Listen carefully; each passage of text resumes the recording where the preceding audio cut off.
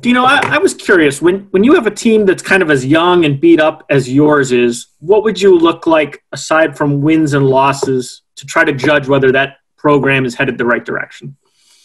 Well, I think the biggest thing is to make sure they're still improving. Okay, we want to make sure that some of these young people that they don't look the same as they did the first week or the second week. There's got to be signs of improvement, and that's what we're looking for in the football staff, and that's what we're looking for in the family. Thanks, Chris. Next, we'll go to Dan Tortora. Hey, Coach, just what you could say about, moving forward here with the team, just what you've been able to maybe assess leadership-wise to go into that, just yourself as a leader, what you've tried to do moving forward, and maybe some of the leaders you've looked to on the team to have a central message. Well, I think we just need to make sure that the leaders are leading and the other people need to be following, myself included. There's certain things that need to be happening.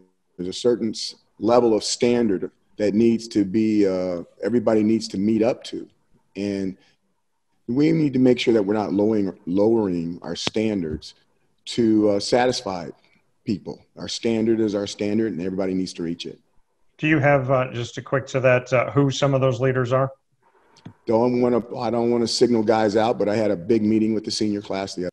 Hey, Coach. After the first couple of weeks of the season, I think the theme coming from the locker room was we're really close. Just little adjustments. We're this close.